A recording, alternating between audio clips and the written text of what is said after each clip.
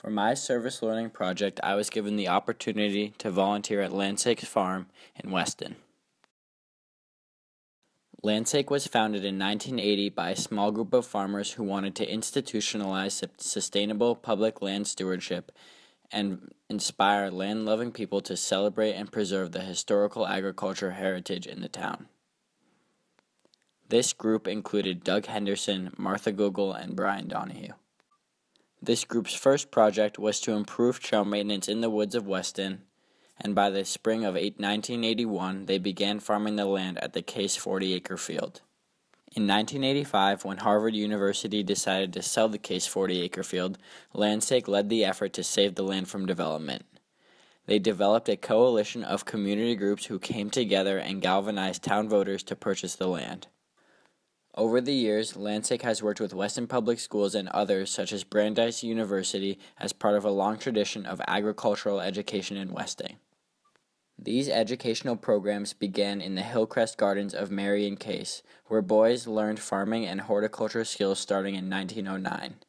Hillcrest was located at the current estates of Arnold Arboretum in Weston. Here is a quick timeline of Landsake and land preservation in Weston.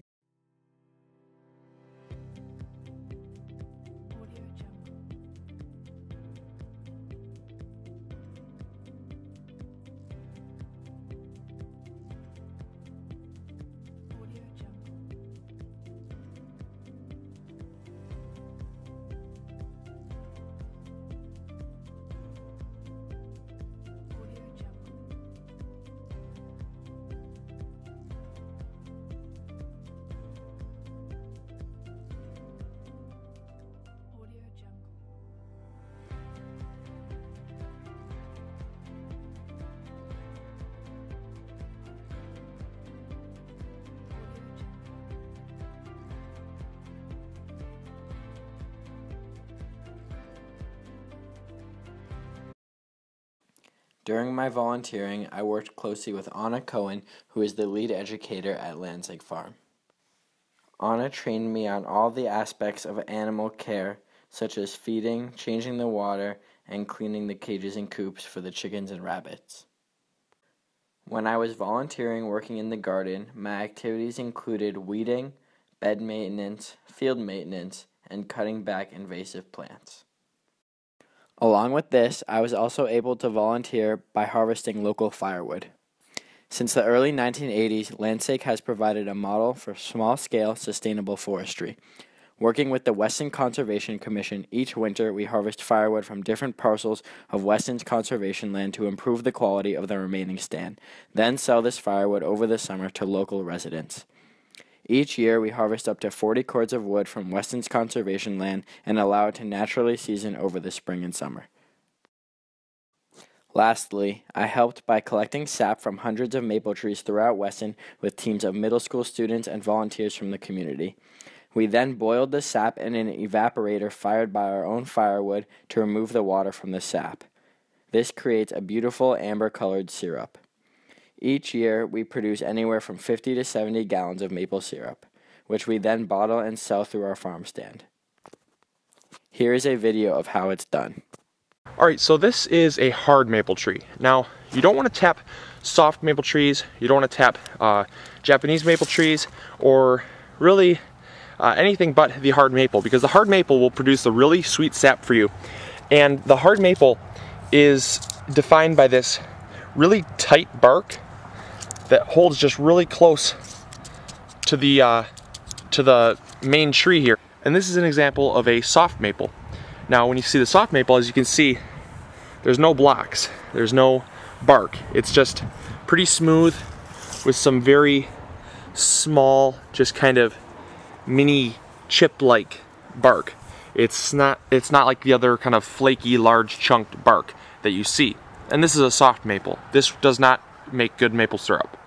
Now, the best way to tap a maple tree is to, once you find your hard maple, you want to look at the south-facing side. Now, the south-facing side gets quite a bit of shade during midday, so I typically will go in between the east and the south. So, you know, this portion of the tree. So that's why I chose this section, because it's going to get the most amount of sun, because the optimal time to actually tap your maple trees is February and March, when your nights get in the high 20s and the days get in the high 30s to low 40s. That's when the sap is running the best, and that's when you're going to get the most maple sap for the time that you're spent tapping your trees. So I'm going to actually go through kind of some tapping rules now. When you tap a tree, you don't want to tap a maple tree that's less than 18 inches in diameter. And the way you can tell the diameter of your tree is by taking one of those flexible measuring tapes that the seamstresses use to measure your waistline and whatnot. You want to wrap that all the way around the tree and then divide that by 2, and that's your diameter of your tree. So anything below 18 inches you want to wait till it gets bigger or find a different tree. And anything over 18 inches, you're allowed 1 tap per tree. This tree is 39 inches in diameter. It's a huge tree, it's a massive tree. So with 39 inches, I'm allowed 6 taps. And that is the most that you're gonna wanna tap a tree, no more than 6. It doesn't matter if you have a tree in 100 inches in diameter. You don't wanna tap a tree more than 6 taps. All right, so before you start tapping your tree, you're going to want to get a bit that is 5/16 inch. This is a little bit smaller because I'm actually gonna drill a pilot hole first, and then I actually have my 5/16 bit right here. And you wanna make a mark.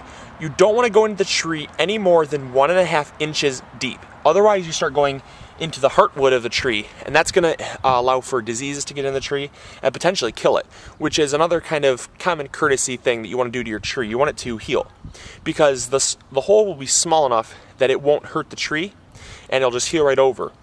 So I have marked 1.5 inches right here, and then on my bit, actually, I don't know if you can see it, but I have a mark right there at 1.5 inches. So what you're gonna do is you're gonna find where you're gonna tap your tree. I have my line already set up, and I'm only doing 1 tap. I'm just gonna tap it into this for now until I get a 5-gallon bucket. But I just have my tap line set up kind of where I want to tap it first, and that allows you to see kind of how it's going to run. And then what you're going to do is you're just going to, I think I'm actually going to tap it right here. You're going to stick your drill in straight and tip it down just a little bit. If your drill has a measuring bubble like mine does, you want to make sure that it's not level. You want it to be slightly slanted upward so the sap runs down. And so I'm just going to slowly start my pilot hole here.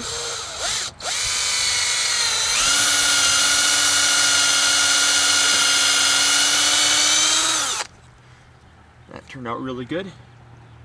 All right, and there's already lots of sap flowing out.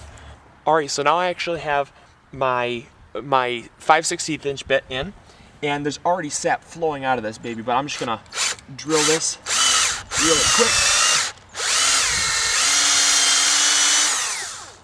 And just kind of clear away the debris. You don't want a whole lot of debris because it's going to allow for quite a bit of disease to come into the tree.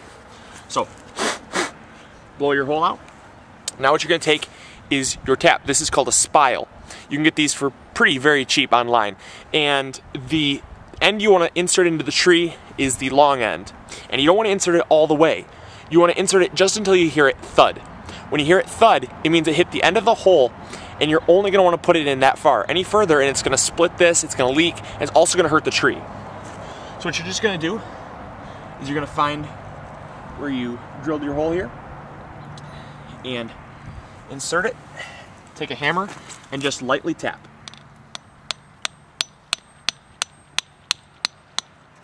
And just make sure that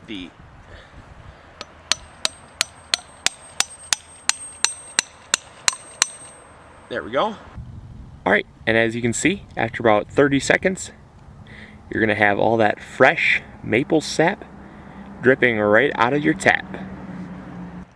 And that is how you Lansing is supported by the local government in that we can advocate for what our needs are and propose changes, such as our new long-term lease. But we do not have the authority to grant these decisions on our own. They must be passed through the existing structure of the local government using standard government practices.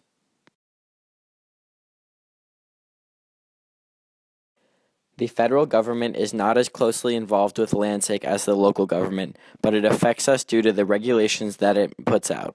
For example, when we are to decide how to treat different problems organically, it is the federal government that regulates which methods are considered organic or not. We also are involved with the state government for some things, such as when we tested our chickens to make sure that they are free of salmonella and avian influenza.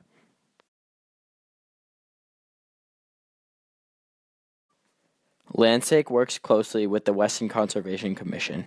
The Western Conservation Commission contracts Landsec to do the work that we do with separate contracts for different activities, such as firewood production and trail maintenance. We also work with the Board of Health for permitting and licensing to ensure that we are following safe standards.